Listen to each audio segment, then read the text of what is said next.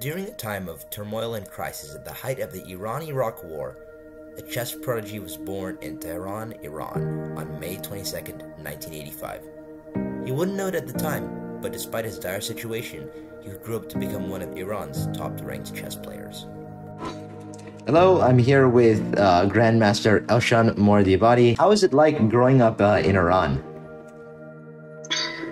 Growing up in Iran, well, there was nothing to do, so that's how it felt like.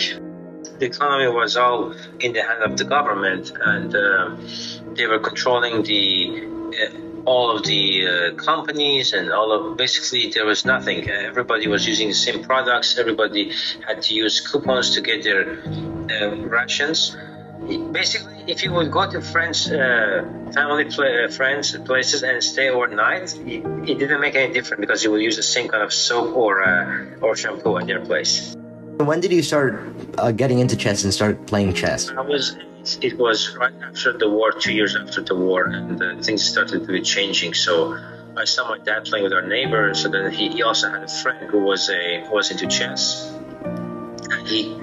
And then Iran recruited a Grandmaster from Russia at the time. His name was, because he's dead now, Yevgeny Vasilkov. He was pretty good at his best. At some point, he was top 20 in the world in terms of FIDE rating. Back in 70s and 60s, I mean, he never did something big, but because he was one of those Soviets who he could get the chance to travel, and because he was playing in all these tournaments, he could have a high rating, but he never, for example, qualified from the Soviet Championship or something like that.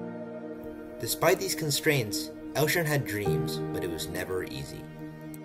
The Iranian national team were all old men in their 30s and 40s because chess was banned in Iran from 1980 to 1988 as well. Wow. Because it was considered a mean to gambling, and it was considered anti-Islamic, so chess was banned. So when I started, basically there was no chess in Iran. Well, you see, when you're a kid, the first thing when you learn chess and start winning something, you want to become what? A Grandmaster. I want to become a Grandmaster. And then the good thing is that here say, oh, of course, in the US we say, of course you can do it. Everybody supports you, and it's beautiful. You never get traumatized over somebody laughing at you. It's considered very abusive if you just laugh at the child's fault or wishes. And I learned over time that that's how it goes in the Western culture. And that's healthy, you don't grow up having complexes. I wanted to be something in chess, and everybody laughed at me as a kid. The International Master title is the second highest title in chess, but Elshan wanted to shoot for the stars and reach the highest level of mastery, the prestigious Grandmaster title. They had international masters before the revolutions in 76, and now it was 93, and somebody wants to become a Grandmaster. So people say, no, it's not happening in your lifetime. It's going to be so hard, not possible. But again, nobody knows how the world changes, right? But I don't know if definitely top 15, because in the world youth when I played, my starting rank was number 10. Wow.